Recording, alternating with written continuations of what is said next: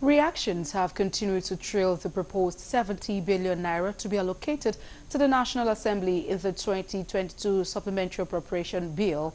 Recall that President Bola Ahmed Tinubu had asked the lawmakers to amend the 819 billion naira Supplementary Appropriation Act 2022 and extract 500 billion naira to allow the federal government to provide palliatives to cushion the effect of petrol subsidy removal on Nigerians. A breakdown of the allocation shows that 70 billion naira will be allocated to the National Assembly to support the working conditions of new members. While the senators clarified that the money isn't a gift to lawmakers but a budgetary allocation, many Nigerians still insist it is inappropriate. And to discuss this, we have Barrister Kingdom Okere, a human rights lawyer, joining us. Good evening, Barrister. All right, let's start. Thank you. Let's start with the federal government's plan for vulnerable Nigerians. What's your impression about the 8,000 naira per month stipend? Is that what we should be doing now, really? Should we be sharing money at this time as measures to cushion subsidy removal effect? Well, of course, you know, the proposed 8,000 naira is what I rather describe as an insult. So-called vulnerable Nigerians. The proposing 8,000 naira to vulnerable Nigerians. What would 8,000 naira purchase for a vulnerable Nigerian for a month? A vulnerable Nigerian that has an average family of 2-3 kids to feed. What would 8,000 naira do? But the most annoying part of it is that the so-called vulnerable Nigerians won't even get the money. That is why we are skeptical about everything.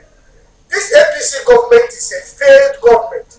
The same way they handled the COVID-19 palliative, the Minister of Humanitarian Affairs told us that she distributed e-food. Have you seen e-food? Have you heard e-food in any part of the world before? The Humanitarian Affairs Minister told us how she distributed money during the lockdown, how she distributed food during the lockdown. We made application for FIO application. Give us details of the so-called vulnerable Nigerians who deliver this food to their homes. Give us details. Up to today, they are contesting it. They said they won't give us. They filed counter-affidavit application for an FIO application to get the details of the so-called vulnerable Nigerians. So, the most debilitating aspect of it is that the 8,000 naira will not get to those that is meant to reach. The politicians will hijack it. They will turn it into a constituency palliative. In fact, of course, you knew what happened during the EndSARS. A certain politician will house food palliative, COVID-19 food palliative, was waiting to distribute it on his birthday. These politicians are very wicked. Very, very wicked. And that was the narrative the Labour Party and its followers are trying to change. This rascality must stop. We can't continue this way. Why would you be budgeting 70 billion naira to members of the National Assembly? Members of the National Assembly that comprises of former governors that are earning pension from their federal states, former governors that looted billions of naira. Do they need palliative? Members of the National Assembly, then do they need palliative? The people that need palliative are the poor, vulnerable Nigerians that are earning 20,000 naira a month, 30,000 naira a month, not members of the National Assembly. All right. Thank you for your response. So, can you still hear me? So, let's even say, aside the fact that you mentioned that the vulnerable people may not get it, one other challenge that has been raised to face that plan is of the data of Nigerians, how to ascertain the vulnerable ones. So, do you think the government has the data, first of all, of Nigerians? And if they do, how do you think they can arrive at that to reach those who are vulnerable in the country? Well, first of all, that also calls for the Nigerian state itself. Everything about this country is a scandal. You know, have we really had a thorough census? Do we truly have accurate data of those who are Nigerians? How do we manage our borders for those that are, for communities that are joining other countries? People just come in, they claim Nigeria. Nigerians, vulnerable Nigerians. So how do we get this data? It's a very big question. So we must go back to the drawing board. First of all, sincerely and genuinely harmonize all the data, particularly all the agencies that collect data, ranging from National Population Commission, BVN, driver's license, national identity card. By the time we have a thorough, comprehensive data, then we can now begin to see how we identify those who are actually vulnerable. Because you have to know, even the vulnerable people, the real people that need this money, not people have bank account. An average person that owns a bank account can be able to at least feed himself, even though they are feeding from hand to mouth. The real vulnerable people that need this money, majority of at least 90% of them who don't have a bank account. So the whole thing about this country is a scandal.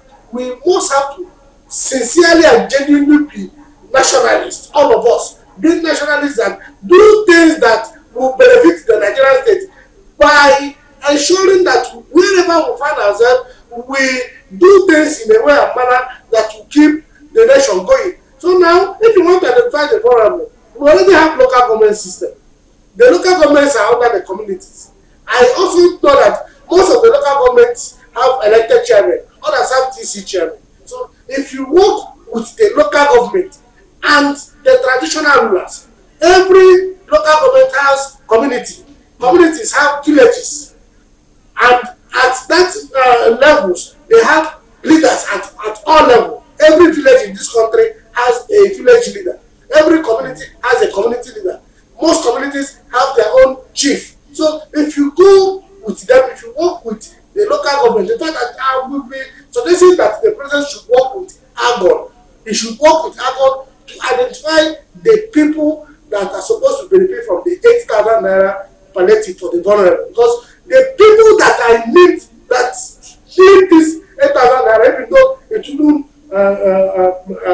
do anything, substantially to them, but the people that actually need the 8,000 naira, what specific measures then would you recommend that the government should put in place to make better impact? The specific measure, like I've said, that let them work with AGON.